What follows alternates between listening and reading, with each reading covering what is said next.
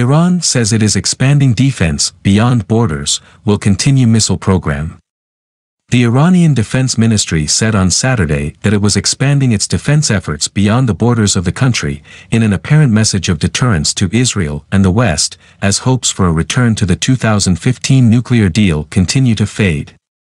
Our country has an important role to play in strengthening the resistance front and expanding the radius of defense of national security beyond the borders of the country, the ministry said in a message for Defense Industries Day, the Moj News Agency reported.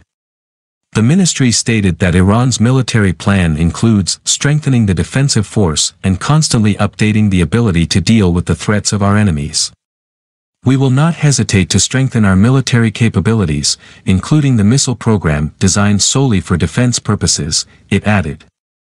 The statement came as the foreign ministries of Germany, France, and Britain expressed grave concern over Iran's growing violations of the moribund 2015 nuclear accord. The International Atomic Energy Agency, IAEA, in Vienna confirmed last week that Iran has produced uranium metal enriched up to 20% for the first time, and has significantly increased its production capacity of uranium enriched up to 60%.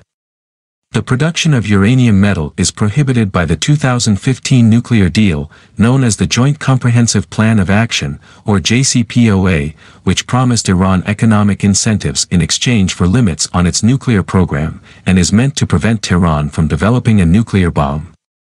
On Thursday, Germany, France and Britain, the Western European members of the JCPOA, called the moves by Iran serious violations of its commitment under the JCPOA.